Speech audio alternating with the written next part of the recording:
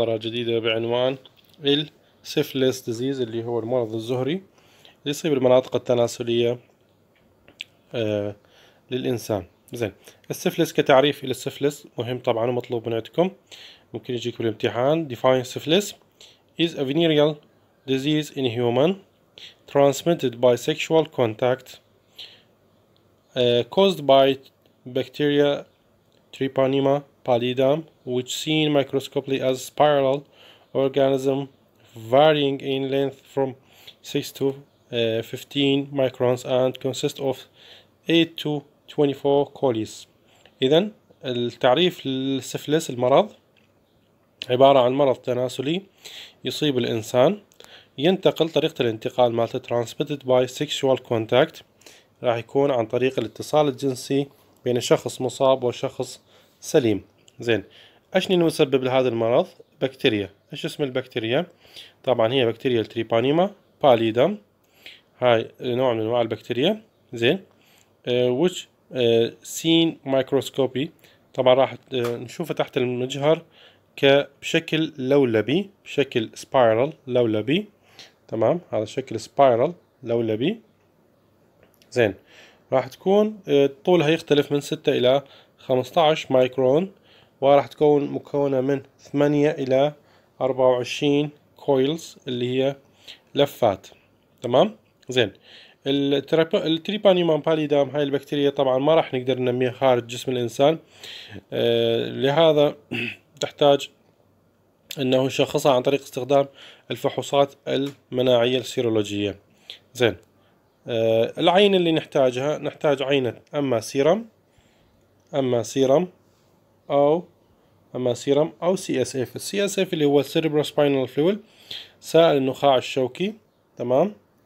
زين، الانفكشن with Treponema pallidum بهاي البكتيريا راح ايش تسبب لنا؟ cause the production of 3 types of antibody. هذا كلش مهم وكل سنة يجي بالسؤال بالامتحان.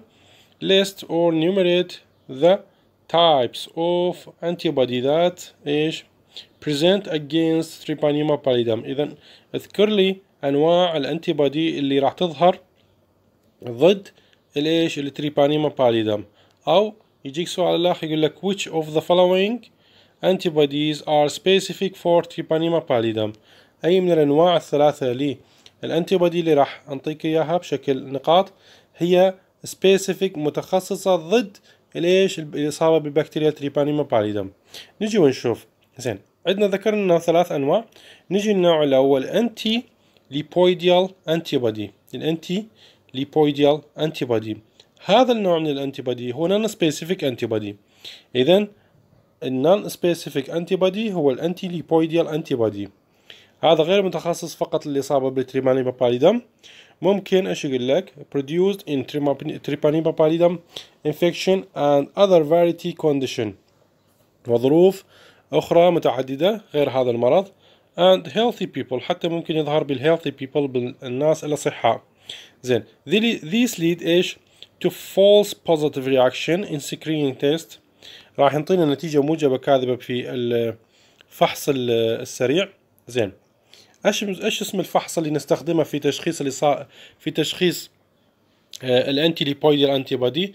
عندنا فحص نسميه فحصين، طبعا نوعين من الفحوصات، هاي مهمة. اقول لك سؤال بالامتحان الانتي ليبويدال انتيبودي شلون نشخصه؟ راح تذكر لي فحص ال VDRL، تكتب لي المختصر مع الاسم الكامل. ال VDRL تيست اللي هو الفينيريال ديزيز ريسيرش لابوراتوري تيست. جيب لك سؤال بالامتحان يقول لك the venereal disease research laboratory test is used for the ايش detection of salmonella, brucella, treponema or shigella. ايش تشخص به؟ فانت تجاوب على قدر فهمك للسؤال. او ايش نسميه بالفلوكيوليشن تيست، ممكن اجيب لك الفلوكيوليشن تيست او الفي دي ار ال تيست. زين، النوع الثاني من انواع الفحوصات اللي نستخدمها بتشخيص الانتي ليبويدال انتيبودي هو الكومبلمنت فيكسيشن تيست، تفاعلات التثبيت بالمتمم. زين، اذا هذا النوع الاول اللي هو الانتي ليبويدال انتيبودي هو نون سبيسيفيك. نجي على النوع الثاني اللي هو الانتي تريبونيمال انتيبودي. طبعا هذا ايضا يكون ايش نون سبيسيفيك عفوا يعني ما كلش دقيق. تمام. الانتي تريبونيمال انتي بودي. ليش نون سبيسيفيك؟ يقول لك present in low titer in normal serum، يعني لانه اساسا موجود عند الاشخاص الاصحاء بس ولكن بايش تراكيز قليله. زين، هذا ممكن يعطينا نتيجه فولس ايش بوزيتيف ريزلت، ممكن يعطينا نتيجه موجبه كاذبه، لهذا يكون غير ايش، غير متخصص. but increase much higher titer during infection with Treponema pallidum، ولكن يرتفع تركيزه تراك يعني كلش عالي تكون خلال الإصابة. for detect this antibody we used، احنا راح نستخدم أيضا نوع من الفحوصات وهي جدا مهمة، اللي هي الفحص الأول نسميه بالرايتير protein complement fixation test، رايتير protein complement fixation test. النوع الثاني نسميه مختصرا العفو مختصرا ال RPR carbon test. هذا كلش مهم تنتبهون عليه، ال RPR carbon test اللي هو rapid plasma rapid، يا ريت تسجلوا إذا ما موجود عندكم بالمحاضرات. ال RPR carbon test اللي هو rapid plasma reagents carbon test، rapid plasma reagents carbon test. تمام. إذا صار عندنا نوعين فحصين حتى نشخص الانتي تريبونيمال انتي بودي النون سبيسيفيك، والانتي ليبويديال انتي بودي اللي هو ايضا نون سبيسيفيك. هسه خلصنا من السبيسيفيك، نيجي على السبيسيفيك انتي تريبونيمال انتي بودي. هذا يظهر فقط في حالة وجود إصابة ببكتيريا ايش، التريبونيما باليدم بكتيريا. زين، سبيسيفيك انتي بودي. زين، نستخدم ثلاث طرق جدا مهمة جدا مهمة، أكرر جدا مهمة، ثلاث طرق أو ثلاث أنواع من الفحوصات. الفحص الأول طبعا مرة احتمال أجيب لك المختصر وأقول لك إيش يعني، تمام، أو أجيب لك العكس. زين، النوع الأول حتى نشخص ثلاث طرق عندنا حتى نشخص السبيسيفيك أنتي بودي للأنتي تريبونيما الأنتي بودي. فعندنا تريبونيما باليدم immunobilization اللي هو TPI. النوع الثاني الفلورسنت تريبونيمال انتيبودي تيست FTA. النوع الثالث تريبونيما باليدم هيمو اجلوتينيشن تيست اللي نسميه TPHA. هاي الثلاث طرق حتى نشخص الانتي تريبونيمال انتيبودي بالسيرم. نجي على فحص ال VDRL تيست، طبعا هذا اللي نستخدمه حتى نشخص وجود الانتي ليبويديال انتي بودي. زين، هنا البرنسبل مبدأ مهم مطلوب من عندكم. ايش هو البرنسبل؟ برنسبل يقول لك انه ان الكحوليك اكستراكت فور بوفن هيرت muscle اللي هو الكارديوليبين. طبعا هذا النسيج موجود فيه يؤخذ من عضلة قلب البقرة التي يكون اللي مصابة بالبكتيريا. زين، ونستخدم ايضا الكوليسترول والليسيثين. الكوليسترول والليسيثين هاي مواد كيميائية تستخدم كعامل مساعد حتى تظهر لنا التفاعل، فقط لإظهار التفاعل. زين، الكارديوليبين انتيجين يعتبر، زائد الانتي ليبويديال انتي بودي، هذا النون سبيسيفيك انتي بودي اللي موجود وين؟ بسيرم الشخص المصاب. ايش راح يسوون؟ يسوونه بالفلوكيوليشن. تمام.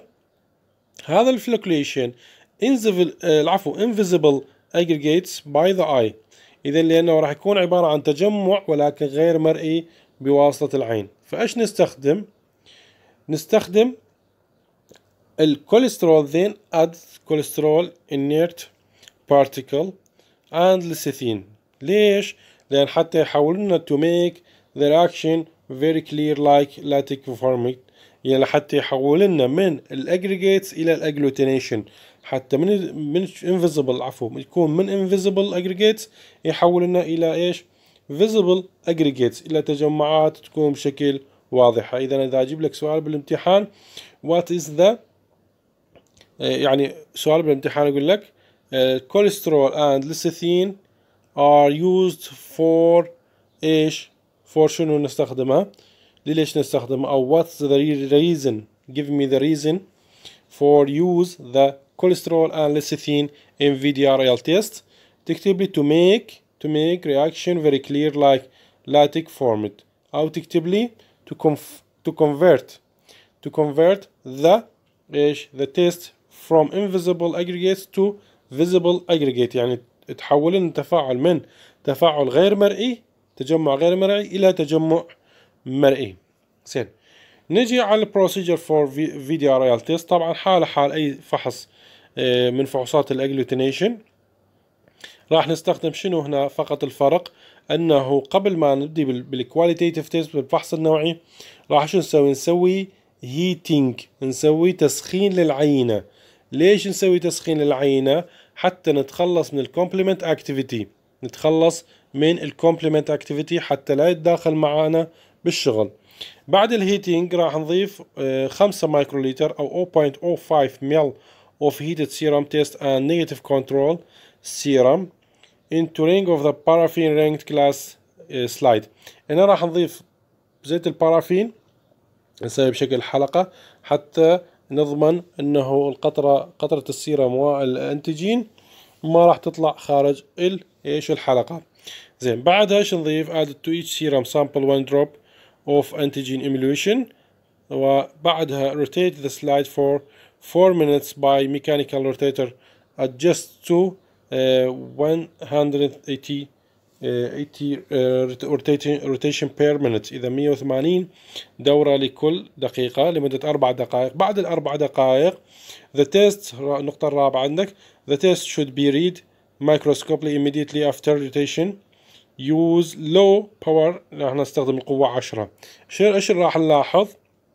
راح نلاحظ the antigen particles appear as short rods، راح تظهر بشكل عصا قصيرة and aggregates of these particles into large or small clumps give them measure of reactivity. بعد ما نشوف هاي الشورت رودز راح نقرر نشوف عدد التجمعات اللي موجودة. إذا كانت no clumps، ماكو أي تجمعات، إيش راح نكتب؟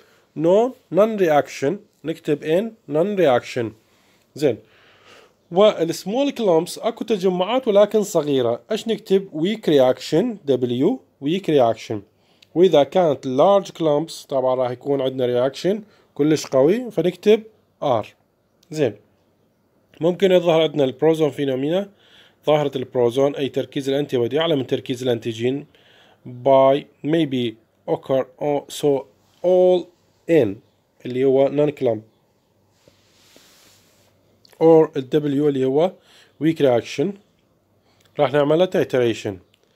sample must be retested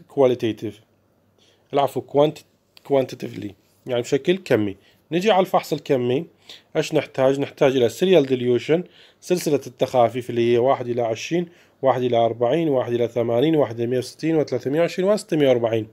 وبعدها نضيف الكل تايتر، الكل تيوب طبعا تايتر. ايش راح نضيف له؟ نضيف له قطرة من الانتيجين اللي موجود عندنا، ونلاحظ وجود ايش التفاعل تحت المجهر. ايضا اذا ماكو تفاعل وضعيف نكتب نون رياكتيف، اذا ويك نكتب دبليو، واذا رياكتيف نكتب ار. هذا بالنسبة للVRDL تيست. نجي على التريبانيما باليدم هيموجلوتينيشن تيست اللي هو TPHA، اللي هو من الفحوصات اللي تكون specific for detect the presence of Treponema pallidum specific antibody. Then it's a serological test for detection antibodies in the patient serum or cerebrospinal fluid against Treponema pallidum. هنا شنو الفرق؟ راح ايش يصير عندنا؟ انتبهوا عليه طلاب. بهذا الفحص راح نستخدم كريات الدم الحمراء اللي هو تيركس RBCs. هاي التيركس RBCs coated with pathogenic species اللي هو ايش؟ تريبانيما باليدم. راح نحيطها بكريات بالبكتيريا على السطح الخارجي isolated from rapid tests، من نستخلصها طبعا البكتيريا من خصية الأرانب، تمام، ونرجع نشتغل الكواليتيتيف والكوانتيتيف تيست. إلى هنا تنتهي إن شاء الله محاضرتنا، نشوفكم في محاضرات قادمة.